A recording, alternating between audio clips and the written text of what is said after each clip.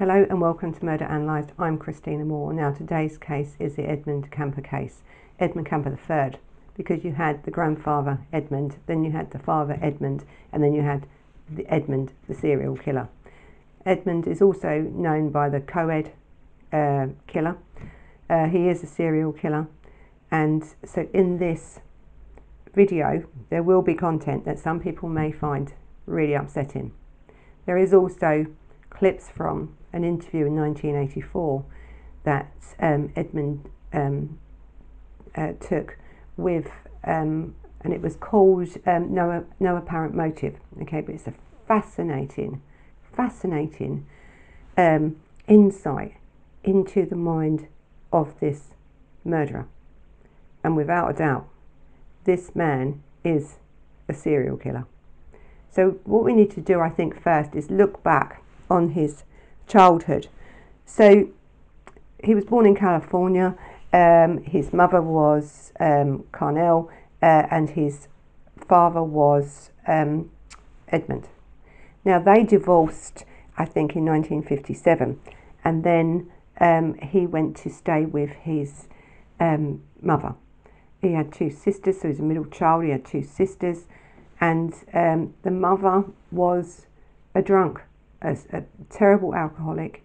She criticised Edmund all his life, and he sort of blames her for how he's turned out and why he's done these murders. Now, you know, he was doing this from a very young age. He was doing things from a very, very young age. He was killing the family pets. So I suppose you could say he's a stereotypical serial killer when we think about serial killers, okay, or what leads up to them being serial killers, like in their actions and their behaviours as a child.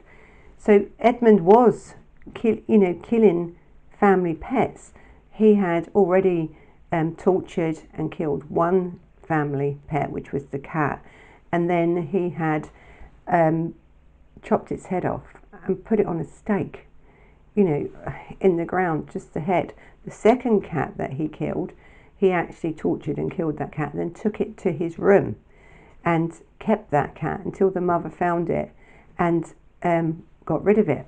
So I think in the mother's defence here, you've got to think you have a child that is displaying cruelty, torture, the killing of animals, and then I think he's on the other hand saying he's doing it because of her behaviour towards him, how she treated him, how she made him feel, constantly being put down. Because, to be honest, this woman was, I think, herself not right by some of the behaviours that she was doing. But also she had put Edmund down to live in the basement, you know, would lock him in the basement and sleep in the basement. And she said, or he says, it was to protect the two other sisters from him, because there was some strange behaviour going on there at a very young age with Edmund. He would like to play games with his sisters, of where he was then being sat in an electric chair, and he would role play this out to where he was actually, you know, on the floor shaking like he'd been electrocuted. He had this fascination with death from a very young age. So we have to think, if it was your child, you know, exhibiting this behaviour, what would you do in 1948, 1950s, 1960s, you know, when you're trying to protect these other children?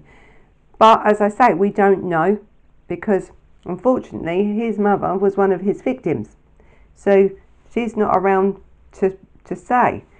But you know, as he's moved on, I think, and got a little bit older, I mean, he was a very large child anyway. He was born at over 13 pounds, and by the age of 10 he was towering above his classmates and people, you know, at the same age. He was a very, very large man, even at that age. Now, it was also said, that he even says it, that he's, you know, cut off the heads of the sisters' dolls and that. But he also says that the sister, his older sister, tried then to kill him. She tried to push him in front of a train.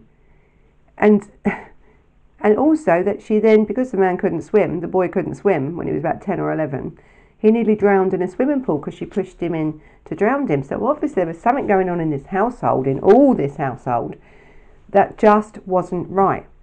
And so then that brings us on now, I suppose, to Edmund at 15. So I think because of this behaviour, and because the mother couldn't control him and he couldn't stand her, I think it was a mixture of both, from both sides. The mother couldn't cope, didn't want him, didn't like him, absolutely didn't like him, would put him down, would say he's no good, he's just like his father. She actually despised the father, she despised Edmund himself, and so she sent him to live with the grandparent. Now, the grandparents were older, and I think he got on well with the granddad, but he didn't get on well with his grandmother. He says, there's two different versions about what he says, why he killed these people, the maternal grandparents, when he was 15, is that he says he wanted to know how it felt to kill someone. But I think that's just said by other people. I think what he says himself is, the grandmother was very similar to the mother, to his mother. She was dictating, she was overpowering, she was constantly on at him. You know, you're no good, you need to do this, it's a constant pressure on this boy, or so he thinks. Okay, he's 15, he's now at this stage around 6 foot tall, so he's a very big lad, even at this age. And one day he was sitting in the kitchen at his grandmother's house having breakfast, and she then started on again about things about him, that pushing him, you know, to do things. The granddad had gone to the shop to buy some stuff, and what he did was, a few months earlier, the granddad had brought him a gun to use on the farm and stuff where he was staying, and he went and got that gun and he literally shot her. Right, he just shot her, and to get her out, to stop her, I think. But now he's thinking, my granddad's on his way back. Now this is the granddad he actually liked, okay, got on well with this man. And he thought, what am I going to do? So he thinks, I'm going to have to kill him, because I don't want him to find out that his wife's dead. So when the granddad turns back up with the shopping, he shoots him as well. Then he sits calmly down, rings the mother, his mother, Carnell, who he can't stand, really, and tells her what he's done. She then tells him to ring the police, and that's what he did. The police turn up, he's then arrested, and then he is taken to court, but he is then put into a mental institution for the criminally insane. Because then the court psychiatrist diagnosed him with schizophrenia, paranoid schizophrenia. Now, I don't know if he was showing any signs of schizophrenia at that stage, but I think we are talking about now, you know, 50s, 60s time, where we didn't know as much about different disorders as we know today. So that was a diagnosis he has got. Whether it was a correct diagnosis, you know, later on it's proven it wasn't. But at the time, I think that's the diagnosis they gave him. And it's he was sent then to this institution for the insane, and allowed to, you know, he was medicated and he was helped. And he then started to assist then in this institution, because he was a very clever lad. He had an IQ, I think at that stage when they tested him it was 137, it was later 145, you know, his IQ. So he's an intelligent person, okay? Again, a very stereotypical thing when we think about serial killers. It's not always true, they're not always highly intelligent. But the ones that are, usually are the ones that then have also hurt animals and had early lives and displayed different behaviours early on in their life. So his IQ was very high. He's a very intelligent man, but he was a very, very manipulative man. He had the intelligence to understand how people worked. How can I get what I want? And that's sort of what he did. So then he would then give out therapies to other inmates in this, this is for the criminally insane, okay? So these people were either murderers or, serious ill health, mentally ill health people that had done some serious crimes that he is now allowed to help with the process of their recovery. This is how good this man was and is still. So after 3 years of being in this institution for the criminally insane, and it was a juvenile one because don't forget he's only 15, and he had done all this where he would manipulated the staff, manipulated the psychiatrists, and the psychologists, to where they was even allowing him then to help with therapies on other inmates, where then he would ask them, quietly, how, for, I suppose, how can we say it, for assistance of how to do the perfect crime, and that's what he did. They would tell him, don't keep the victims alive because you'll get caught. Kill them. And if you kill them, get rid of the bodies so that you can't be caught. So, when he was on his 21st birthday, he was released for the murders of his grandparents from this insane asylum, this medical facility for the criminal insane that he had manipulated, that he had then, tricked them so much because of the intelligence of this man and how he can read people and how he knows what to say to people to get what he wants, has now been released back to the care of his mother. And she took him, right? She took him back. So she now has this 21-year-old, 6'9", 280-pound man who has been then criminally insane. And actually, let's go back to the criminally insane bit, because he was a juvenile.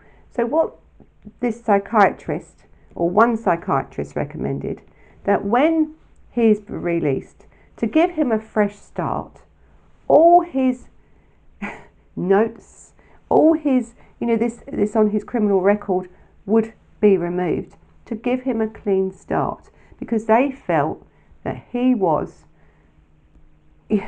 so cured, so rehabilitated, that he could now be let out, and let out with a clean slate. Now that's how good he was. I mean, give him some credit. This man is he knows what he's doing. So now he's out. It's now 1969, and Edmund's been released to the care of his mother. Again, nothing on his record. He can go about his life, everyday life, as he wishes, because there is no parole, there is nothing, there's no one he has to see, there's nothing. He can now move on with his life. Give him a clean slate, let him move on. Oh, and he did move on. So at the time, his mother had already, I think in the time he'd been in this institution, had already remarried somebody else and then divorced somebody else, and then she ended up moving to Santa Cruz, a lovely area, quiet area, with a university there, and she actually took a job within that university. So she used to drive in and out of the campus, and she also had the sticker on her car that allowed her to drive in and out of this campus 24 hours a day. So I think with now Edmund, he had now started community college, because as I say, he is an intelligent man. He was an intelligent man, still is. He'd started community college, and then he'd got a little job, some menial jobs, with the Department of Transport. So that's in 1971. he was doing sort of just little bits of jobs and stuff. But at this time as well, there was a car accident. He was involved in a car accident and had been given some money in compensation for this car accident. So this is now where he's brought now this car, and he had a bit of money, and then he moved out of his mother's apartment. Again though, this man, as with many people that are struggling with something else going on in their life, so he's trying to now live this joint life, and you can see by this tape that he's sort of talking about how he is, to me and you, he's portraying this normal person, but inside what's going on. So he had these menial jobs. He had a roommate. He had moved in and shared with a roommate, and he wasn't great with money either. So there was, this money had been given. He'd brought this car, which enabled him then, I suppose, then to move on to the co-ed murders. Now, I don't think I can say as good as he could explain it. And so have a look at this clip when he talks about how it started, because he had picked up about 150 co-eds, like these students, university students, college students, as they call them in America, before he even made his first kill. And I think now when we talk about the co-ed murders, this is where I want to now put in these sort of clips, because he explains about this process. He explains about the kills, not into great detail, because with Edmund, he never goes into great detail about them, about what he did to them, because what he did to them was, bad. But he goes into detail about what he was thinking as he was leading up to his first kill. And I think in this video clip he talks about the first and second kill. So have a look at this.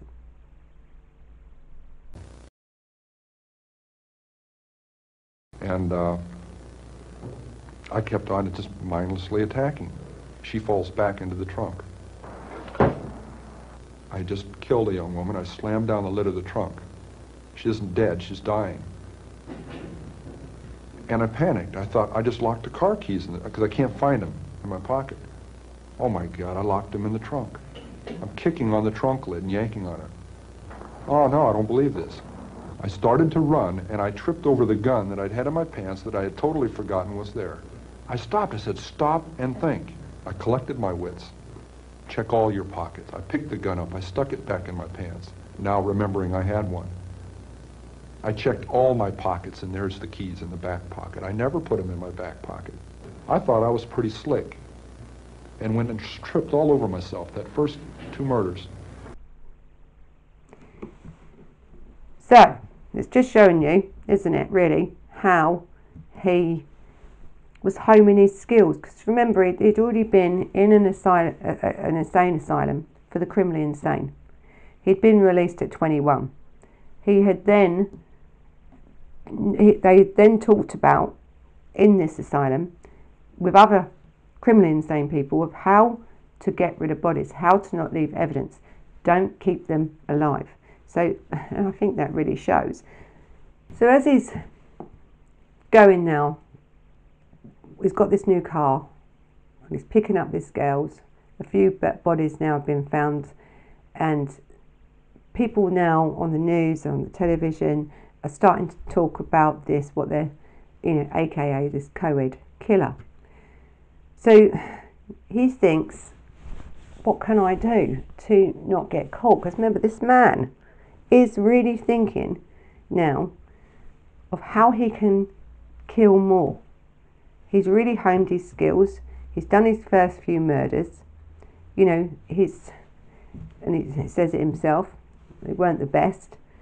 So now he's really starting to think and get confident to do these sort of murders that he wants to do for his own sake, and why he needs these girls.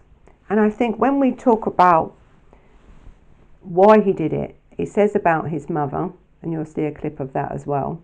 But he also talks about where he's picking up these girls and they were talking about this co-ed killer to him. So a few of them got away, I think, because they were talking about why someone would do that, why they're sitting in this car with the killer that they didn't know.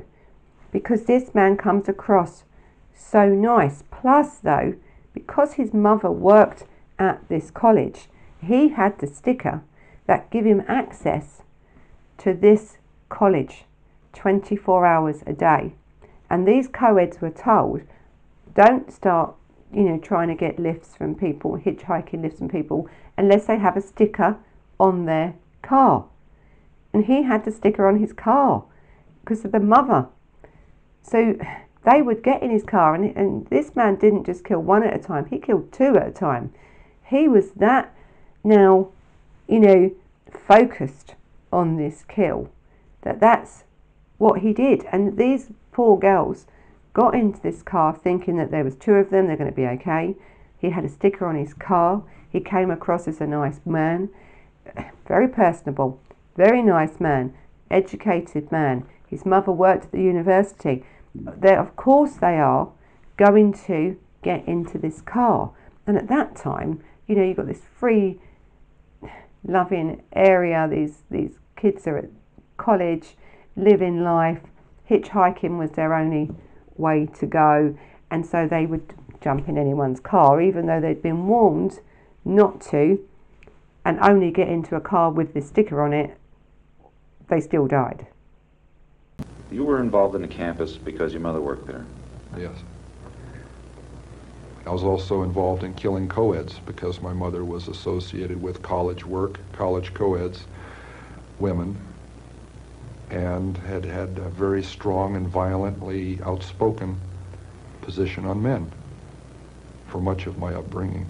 My mother was a sick, angry, hungry, and very sad woman.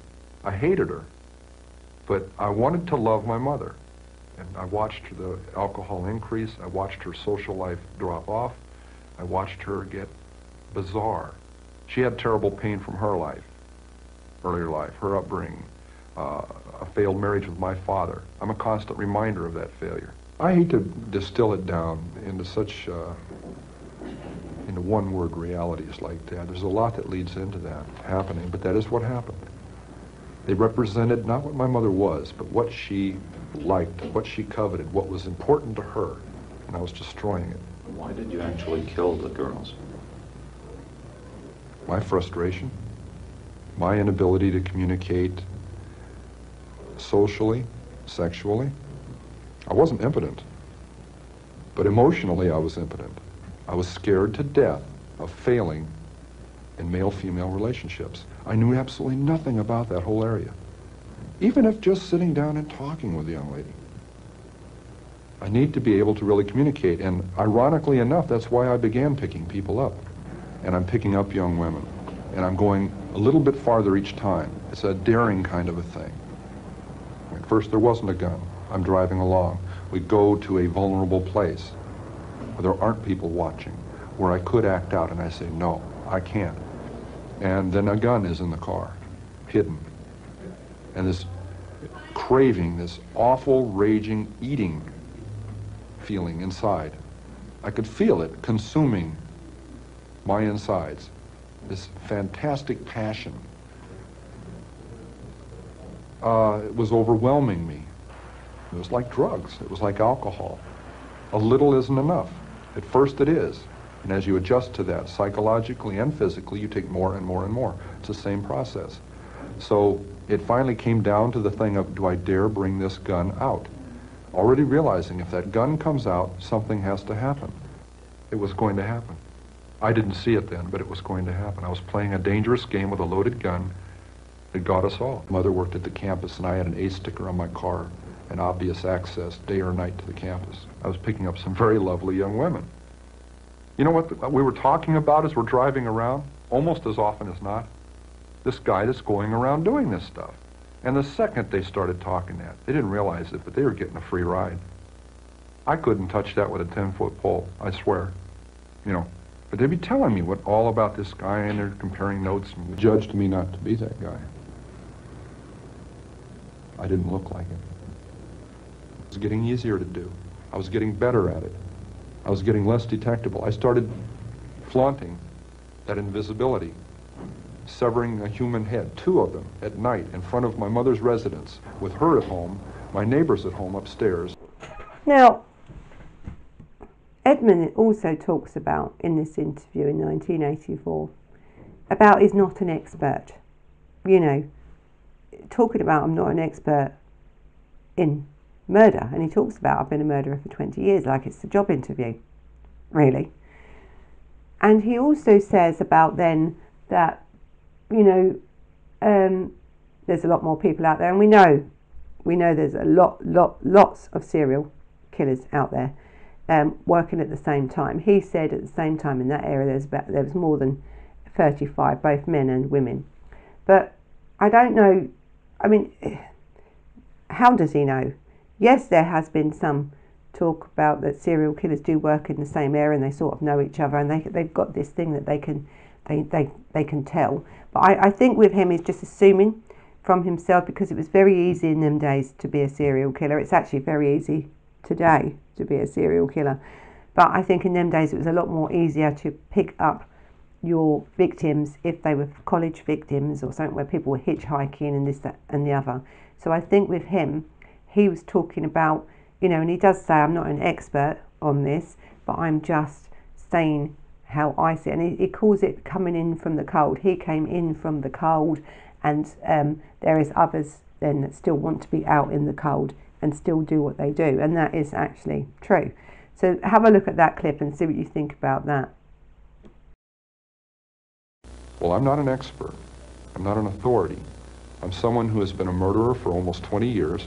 Can you say how many people might be doing crimes like you were doing? It would be a guess, but it's not. It's far more than 35. It isn't that impossible in this society. It happens. Are there more people? They didn't give up. How many? She didn't give up. I did. I came in out of the cold. And what I'm saying is there are some people who prefer it in the cold. What did people see? A nice guy. I think the other thing with Edmund is he wanted to be a police officer. So don't forget his record was expunged, and there was nothing else on his record that would have made him not be a police officer.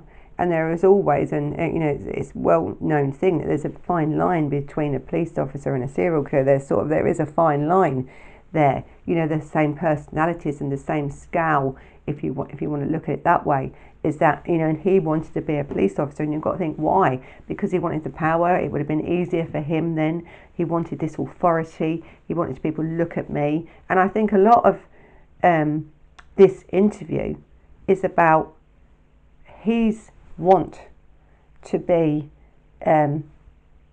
recognised for something, because he'd been put down all his life, and now it's like, look at me, I'm a serial killer, I'm going to give you these interviews, I'm going to talk about this because I'm an expert, you know, I have been murdering for 20 years.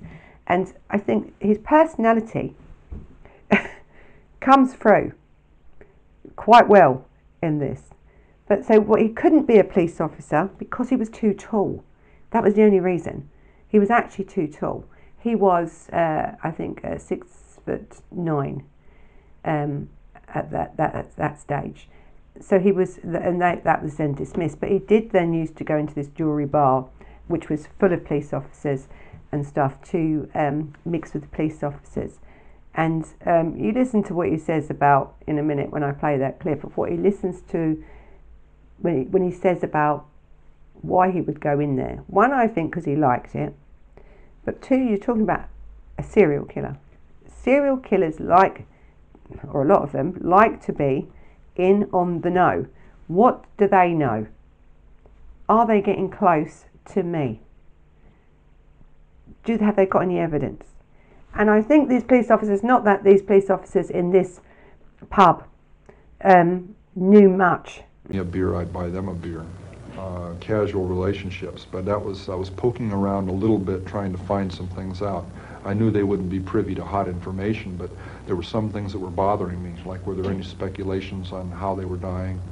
Did the cops like you? Like I said, a friendly nuisance. I got in the way, and it was deliberate. Again, friendly nuisances are dismissed. So now let's talk about these murders in a bit more detail. So I've said that he was picking up quite a lot of females before he actually made his first kill.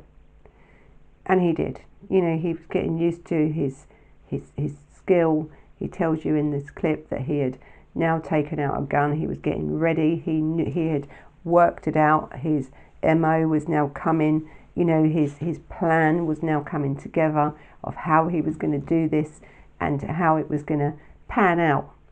So after he had then honed his skills, we can say, there was two Fresno State students, and their names were Mary Ann Pierce and Anita Lancia, and they never made it after they got into his car, because again, I've said before, who thinks that when you get into a car and there's two of you, because you know they say don't get in a car on your own, don't do this on your own, but there was two of them, and their families reported them missing. So on the 15th of August there was a head found, and it was discovered near the woods in Santa Cruz. And it was later it was identified as the remains of, because I think they found more remains as they was looking, of these two young girls, these first two victims. And I think the first two victims that he talks about in the video clip, about how he fumbled a little bit at first. This is talking about these two girls, and then their bodies were found, and he'd removed their heads and their hands, and he had engaged then in sexual activity once the corpses were dead. Okay, the girls were dead, they weren't alive. And I think he also talks about in this video also about then his that he wasn't impotent in physically being impotent, but only in his mind. Well, I don't believe that. I think if you're going to rape someone when they're alive, it's different to raping or having sexual contact in any way with a corpse when they're dead. So don't forget, he takes his victims back to his property. He takes his victims and keeps them. He then dismembers, he uses them and for his own sexual gratification, the corpses, and then discards them by chopping them up and throwing them away. So would I say he's impotent? Yes, I would. He'd never really had any contact, I think, in that way with a girl. I think he was engaged at one point, but I don't think it lasted very long, and that girl will not be named, and nor we're now allowed to name her. And I agree with that as well. But I don't think there was ever any real sexual contact between him or another person alive. It was only when they were dead. So later that year, on September the 14th, 1972, he then picked up a 15-year-old, and Alki Ku, her name was, who was again hitchhiking, and she was waiting for the bus, and she missed the bus, and she needed to go to a dance class. So this girl was 15, and along comes Edmund, you were able to and appear picks her up. Ordinary person, non-threatening to... I lived as an ordinary person most of my life, even though I was living a parallel and increasingly sick life, other life. One victim let me back in the car. I locked myself out. She opened the door for me. My gun was under the seat. What in the hell am I doing telling you that? Am I a masochist? Am I looking to be tormented further? I'm trying to show you just how awful this got, how commanding these rages got. I was raging inside. There was just incredible energies, positive and negative, depending on a mood. that would trigger one or the other. And outside, I looked troubled at times. Other times I looked moody. Other times perfectly serene. Not very sane. But again, people weren't even aware of what was happening. Demo would that he would pick them up. He would either shoot them in the car, or he would either then take them somewhere secluded, attack them, kill them. So in January 1973, Edmund continued on and picking up a hitchhiker. Cindy Shaw was his next victim, and again she was shot and killed, and took back. Now I think by this time he'd actually moved back into his mother's apartment with her, and then he would take the bodies inside or dismember them just outside, take the bodies in, and again have sex with them. It was said that he had, at one point he did admit to cannibalism and stuff, but then he denied that later on. But to tell the truth, with this man, I think anything goes. Whatever this fantasy in his mind was, it was being played out on these corpses all the time. Now these were young victims, young girls with a life ahead of them, and and he just discarded their body parts after he'd finished with them. He just chucked them all over the place. And sometimes when he would not take the whole body back to his apartment or his mother's apartment, he would then only take the head. And he describes in one of the clips where he's put the head in one of the victim's bags, so her own head now is in her bag, and again he would take them back, that head back, and keep that head and do things with that head sexually, with that head, and then before either discarding them or burying them.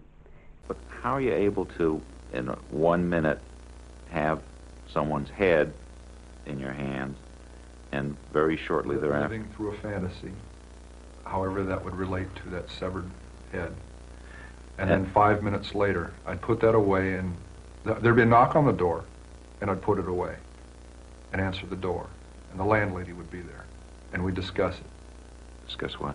Reality. Her reality, not mine. Some people go crazy at that point. I felt it. It was one hell of a tweak. I mean, to just flip out and not know where I was. To be walking up the stairs with a camera bag that belonged to a young woman that had her severed head in it. On February the 5th, 1973, Edmund used this Kemper, parking sticker on his mother's, of his mother's, to go around and pick up these girls, so he could actually drive on then into the university and make it look like he was meant to be there.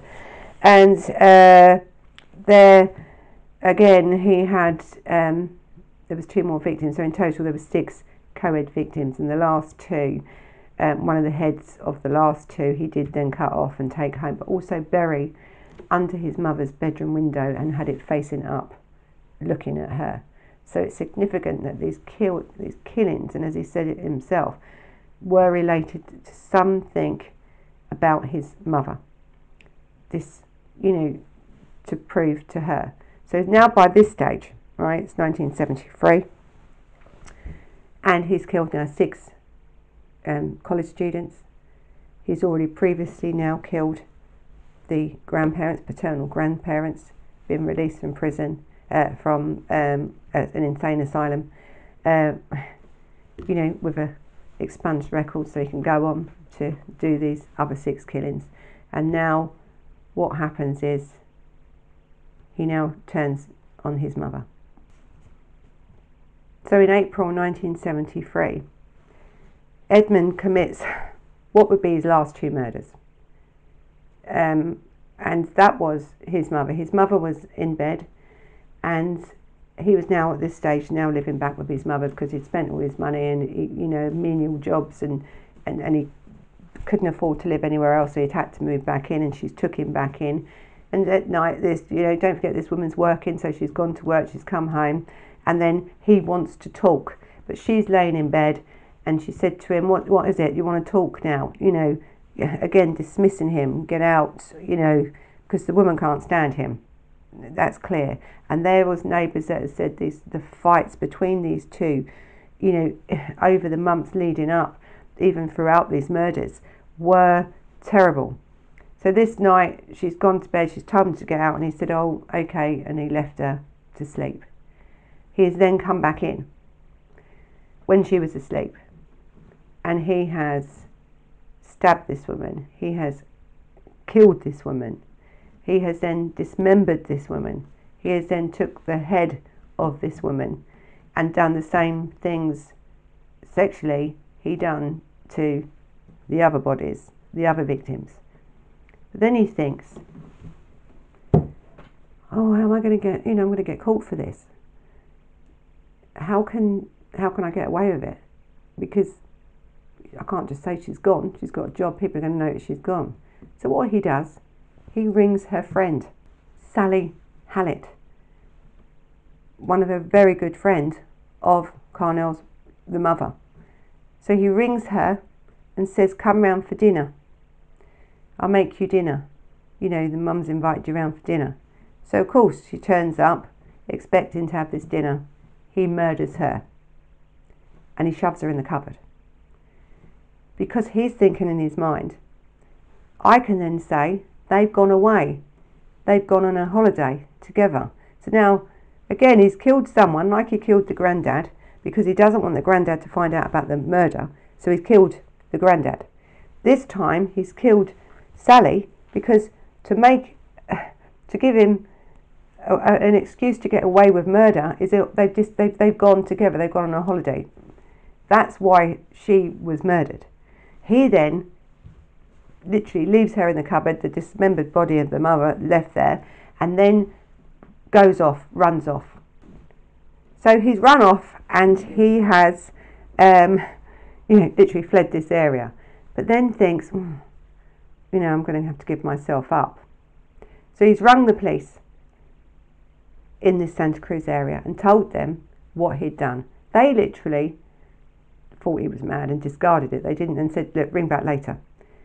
He couldn't believe it. He was waiting for hours and hours and thinking, I've rung him and told him I've done it. And, so in the end, he remembers a man or a police officer from the bar, and he rang that police officer to come and to tell him what he had done, not just then to his mother and the friend, the mother's friend, but also that he was the co-ed killer. So of course this police officer's gone. Now you're talking about a man, as I said before, that's 6'9" tall. At that time he weighed 280 pounds. So to any man, this man is going to look big. Now luckily for them, when the police turned up, and it was one single police officer that turned up to arrest him, he held his hand out and he was handcuffed there and then. It's fascinating to think that this one police officer went. I don't know whether they believed him at that point or whether they thought he was just, ringing up and saying it, but we'll have to check it out. But he was then arrested. So in October 1973, Edmund went on trial and for the murders. So he was charged with 8 counts of first-degree murder, and I think at that point there was issues about his sanity. So he was found guilty of all charges, and he was then given, that was in early November, he was found guilty of all 8 charges, and he was given, actually Kemper at that stage wanted then to be killed, because this was his fantasy right from when he was a child. Give me the electric chair, give me something. But that time in California, that had all stopped, so that, and I think this is the issue now. He was now going to spend the rest of his life in prison.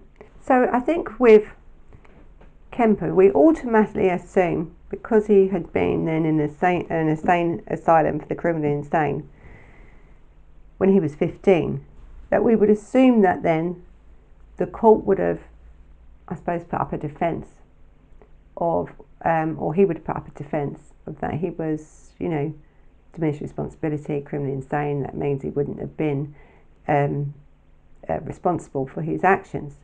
But I think because the first diagnosis of schizophrenia, again, as I said to you before, was sort of discounted, we have to think about why they didn't do that. So what the court has said. So to establish a defence for on the grounds of insanity, it must be clearly proven that at the time of committing this act, that the party accused of labouring under such a defect of reason from the deceased mind. Now, they didn't agree with the psychiatrist from the court psychiatrist that had said that he had schizophrenia. They said no, that was not true, because he didn't have any of the factors that would have come into someone with having schizophrenia. He wasn't having these clear, you know, signs of someone with schizophrenia. He wasn't delusional. He wasn't hallucinating. He didn't have, you know, either someone in his mind telling him to do it, do this, kill it. It was him. And so this is why I think they said no. There's no way that he could have been insane at the time of these murders. And actually they said he probably wasn't insane at the time of the murders of the parents. That diagnosis of schizophrenia or paranoid schizophrenia was wrong at that time. But again, I've said before that at that time, you know, we didn't know enough about the brain. So I think what they said in court to stop him going on this defence of criminally insane was that he did show signs of malice aforethought. Now, you know, you had planned these. You knew what you was doing. And this is the thing, when people think they can use mental health as a excuse for murder, you can't, because one way or the other, you know, you're going to have to pay for your crimes. And what they're saying with Edmund Kemper is that he knew what he was doing was wrong. He understood the consequences for doing that, not because he was under mental health or there was any mental health going on, but because he just knew. He willingly chose to go out and murder someone using the malice aforethought. He knew it in his mind. He knew what he was doing was wrong, and that is something that wouldn't be present if you were suffering with an illness that gave you diminished responsibility under the law. So it's really clearly proven. It said, I think he testified that he killed these victims because he wanted them. You remember, he wanted them for his own self, for him to be his. And then what he did with them bodies after that, well, you could say, and people say he must have been mad to do that. No, some people like to murder. Some people like to kill. You know, there doesn't always have to be a reason why. What we can understand, you know, as human beings, we are different. So I've talked about an appeal, and I've said to you about Kemper could be, and I think he was first eligible for parole in 1979. You know, okay, but again, he was denied that parole. So you're not. He does say, "Oh, I want to stay in prison," but then he continues to go for these appeals. Some years he drops off and he doesn't want to do it. I'm not going to do it anymore. So from 1979, then he was denied parole. And then at the parole hearing in 1980, 1981 and 1982, he was also denied. Again, the parole hearing he waived his rights in 1985, so he didn't take it in 1985. He was denied parole in 1988, where he said, society is not ready for me in any shape or form. And then again, and he said, I can't fault them for that. Then again, he was denied parole in 1991 and 1994. He then waived his rights in 1997 to 2002. Then he attended the next hearing in 2007, and he again was denied this again. And then Kemper waived his rights in 2012, and he was then denied a parole hearing in 2017. And his next time he's eligible for parole is 2024. So he's contradicting himself constantly, isn't he, really? Because one, he's saying, no, I don't want it, I'm going to waiver that, I don't really want to get out, you can't handle me. But on the other one, you're still going for this parole. Will this man ever be released? No. No. I think the prosecutor, Simmons, said that we don't care how many, how much he says he's this model prisoner and what he does in prison. He is a model prisoner. Absolutely. But he was a model prisoner back when he was 15. And then look what he went up to do. He is a manipulator. He is someone that manipulates or tries to manipulate the system, the people working in that system. And I don't think for him, luckily, that isn't working anymore. And I don't think this man will ever be released. You just couldn't. But again, he's up for parole in 2024, so we'll see how he goes on that one. I think now we have to really talk about, don't we, Mindhunter. That fantastic Netflix series. I love it. Where he's portrayed, actually, I think where Cameron Britton portrays him on this Netflix series. And what a great job then he does as well. There is so much, I think, that we can learn, right, from these sort of things like serial killers and these interviews that they'd given. And I do wish that there'd been more and more and more of them. There wasn't that many more of these interviews, and it's really unfortunate. I think because the FBI and their unit that they do is an amazing. They are probably the best in the world at what they do when it comes to profiling serial killers, because they've done it for so long, and the people that set that up have really thought about, I think, over the years, if you're going to stop someone doing something, you have to try and know what's in their mind. And I've said this before, that we're human beings, we can't mind read. You don't know. You can assume what's going on in a killer's mind. You can assume what they may be or where they may come from, what age they are, but to actually know, it's very difficult. And I think when you look at this interview tape of Edmund, I think that makes it even more clearer, because how intelligent this man was, how he comes across.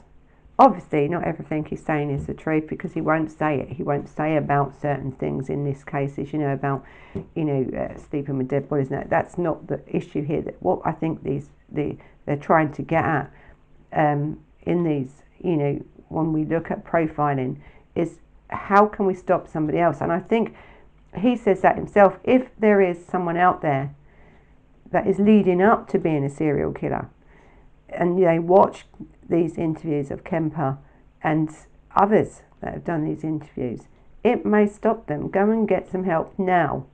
But I think, as I always say, serial killers are out there.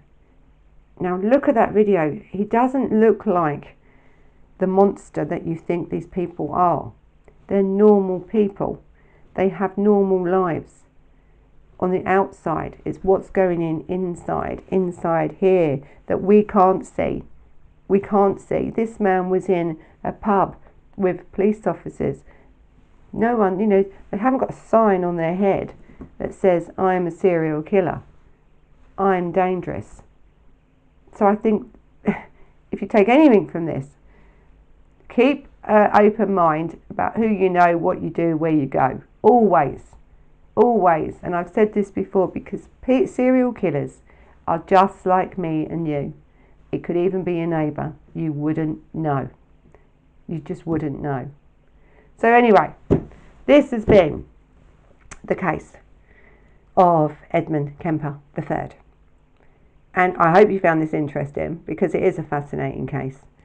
There's a lot of history on him, and I'm going to put on the clips from this interview no apparent motive interview. And I'll also put a link on here to give you the link so that you can go direct and watch the whole thing yourself. It is fascinating. I think some few little facts I think about maybe that what I may have missed out, I suppose, in this will help you understand about the personality of Edmund. So he was incarcerated in the California medical facility, okay, and with other notorious criminals such as Herbert Mullins and also Charles Manson. Two different stories on their own, them two. But Edmund just showed disdain for Mullins. He had committed murders also at the same time and in the same area as Kemper, and this is, I think, there was another murderer, an Frazier, that committed murders in that area at the same time. So Santa Cruz was known as the murder capital for a point there. So God knows what was going on in this area. I think it was because of the easy lifestyle that Santa Cruz offered. It was a relaxing, environment, and so you had 3 serial killers at the same time now working in the same area as this. So there's a lot going on in that area at the time.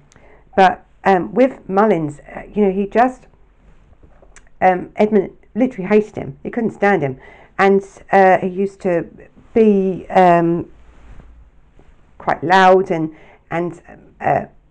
he says, now this is Edmund saying it, this is a serial killer that killed and dismembered all these bodies and God knows what else he did, calling Mullins a cold-blooded killer. So you think, is there even hierarchy here? I don't know. And because Mullins would usually whistle or stuff like that or sing, Edmund could not stand it. He wants to be the centre of attention. He likes to be in control. And I think with because he'd had all these treatments in the early days, Edmund, where he was, and he'd also undertook treatments and helped to undertake treatments on other prisoners, he was now trying to sort of sort this prisoner out, so where he could tolerate him. And, Mullins in the end had to ask permission from Edmund, could he sing? Okay, so this is called behaviour modification treatment, which he says, Edmund says that he had done on Mullins, another cold-blooded serial killer. No, and you're the cold-blooded serial killer. But you see how he distances himself between one serial killer and himself. He justifies what he did because, my mother made me do it, or things she'd done in a child made me do it. But then he thinks there's another serial killer and Charles Manson as his cold-blooded killers. And so that also should give you some insight into the behaviour, into the mind of this man. It's not as clear-cut as just watching him on this video, and he doesn't come across cold, and you can understand why these girls got in this car, but it's what's really going on in there. Because even this interview is some form of manipulation from him. In his mind, there's a reason why he done that interview. And that's why a lot of serial killers won't do interviews, because they're not really that bothered about what you think of them.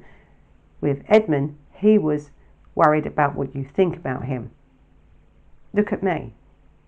I'm a serial killer. And that's why he didn't get diminished responsibility either, because he's not criminally insane. He's a psychopath, but he's not criminally insane.